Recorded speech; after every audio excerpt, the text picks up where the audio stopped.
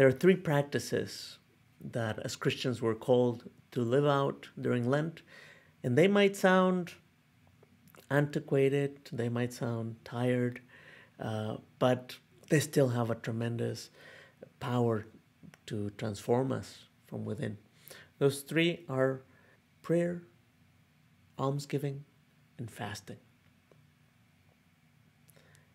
Perhaps we can start talking about it the way Stephen Covey used to talk about some of these things. Stephen Covey, he wrote the book 7 Habits of Highly Effective People. He talked to businessmen. And he would note this principle from psychology that a lot of times we can act kind of like an animal would, where there are things that are happening. We can call that the stimulus, things that are happening to us. And then immediately what follows is a response. So if our dog is walking down the street and another dog barks, you can think, well, the response is either to bark back or to run away. But that's kind of it. If the dog is hungry, it's going to look for food. If the dog is in mating season, it's going to look for a partner. It's that simple.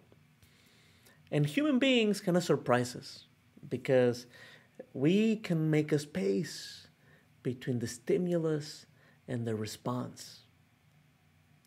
And this space where I experience something that might be difficult, something that might be a craving, I can create a space and decide what I will do.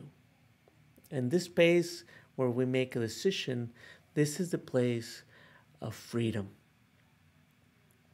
And I would argue that these three practices that we do during Lent really help us work out that muscle, because it is a muscle that it can, we notice that some people have it very strong, they're very able to choose their responses, and other people, they're just going with what's happening. And we see it in ourselves sometimes. We just can't stop scrolling to the next video or watching the next story on Facebook, and we find that we're not doing it out of freedom. So these three practices, how do they help us? Well, the first one, we could talk about almsgiving. What happens when I engage in that? Well, the first thing that happens is that I stop looking at myself. When I'm looking at myself, most of the time I'm thinking of what I need, what I don't have, what I need to fix, what's wrong, right? And this question of almsgiving, what it does is it makes me wonder, what are the needs of my brothers and sisters around me? It makes me raise my eyes. And when I do that, immediately something is shifting within me. I'm not preoccupied with responding to whatever thing is happening within me that I need to fix, these little things that sometimes are annoyances, but I look at somewhere else. Prayer. How does prayer help me grow in freedom? Well, Ignatius says that in prayer there are three internal things that are activated. Our memory, our understanding, and our will. The three are being touched by God. So our will, when I'm in relationship with God, I see what God's will is for the world and for me, what God's dreams are. And then I try to move my will a little bit more in God's direction, towards God's dreams, towards love, towards justice. My understandings, a lot of times I have understandings that kind of determine me to act in particular ways. If I experience violence and I see something similar to that, I immediately will try to defend myself with all my might. If I've experienced a lacking growing up, now that I'm an adult, I might be looking for that thing desperately whenever I don't have it. Whether it be connection, love, food, whatever it is, pleasure. And we have understanding that we develop sometimes as kids that we let the Lord touch those understandings and tell us how He sees the world, how God sees the world. and our mind maps get improved when we see the world towards God's eyes. And finally, our memory. All of these things happen because things that are real have happened to us. Stuff in our memory, we remember the difficulties, we remember the tough things, and a lot of times we try to protect ourselves against some of the bad things that have happened from happening again. And when we let the Lord touch our memory, we find healing. And when we get healed, that also grows my capacity to see the world differently and to try things differently. Because the world maybe is a tough place. Bad things might have happened to me, but I can also see the hope. I can also see the goodness. And that's not all there is when I see the world towards God's eyes. And finally, we can talk about fasting. So, how is fasting helping us to grow in freedom? Well, we used to see it as a way of punishing the flesh because the body is bad and the soul is good. And what that missed was that God gave us our body, that our body is also a temple of the Holy Spirit, that there's space for grace in our body also.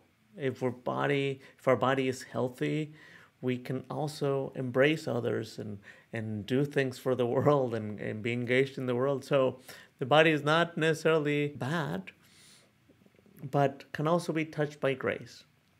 And so how do we understand fasting in a positive way? Well, what the church tells us is on Friday, we'll stop eating meat. And 2 days are in Lent, on Holy Friday and on Ash Wednesday, we'll have a normal meal, and the other 2 will be smaller meals, less than a full meal. What is this about? Well, it's kind of like a pattern interruption. So when I stop eating meat, it's just a small inconvenience. I got to change how do I go about getting my nutrients. People that are vegetarian, they already are pretty aware that it takes a little more effort just to go around and finding the right stuff. So when we stop eating meat, what do we say? Well, I'm doing this. I'm always doing this. I'm used to this stimulus and having the response. I'm hungry, I eat. And now I'm going to change it up. So I'm going to choose something different. I'm going to choose now to eat fish or to eat veggies. So this act is an act of freedom. You can see it. It's very much like the dog is hungry and the dog eats. When we do this, we say, I'm hungry, I normally do this, I'm going to do it differently. I'm hungry on Friday and Wednesday and I'm not going to eat a full meal. That also tells me something about my capacity to not engage in behaviors. Because one of the greatest lies that we tell ourselves is that we can't change. One of the greatest lies that we tell ourselves is there's no way you can make a difference. You're kind of determined to act like that. You can't act out of freedom. And when we fast, we affirm that inner life from within us, that capacity for freedom, and we say, no, I can. And we do it as a community so we support each other and we show each other that we can. So this Lent, we have these 3 practices. They help us change our gaze. Instead of looking at myself, I look at my brothers and sisters. Instead of looking at the world the way I see it, I try to look at the world the way God sees it. And even the way I look at my inner life, I try to see my inner life from the point of view that God sees it, that God believes in us, that God believes in our freedom. And when we engage with it, we become aware that it is there and that we can live out of that space. So hopefully during this Lent, we can look at the places where we can apply this in our relationships. We don't have to bark when we're barked at. We don't have to run away either. The way we engage with the world out of freedom might be to speak the truth, to speak with justice, but I don't have to be offending. I don't have to be mean and nasty. I can do it from love and also compassion. What a different way of being in the world. May the Lord help us. May the Lord be with us during this Lent. God bless.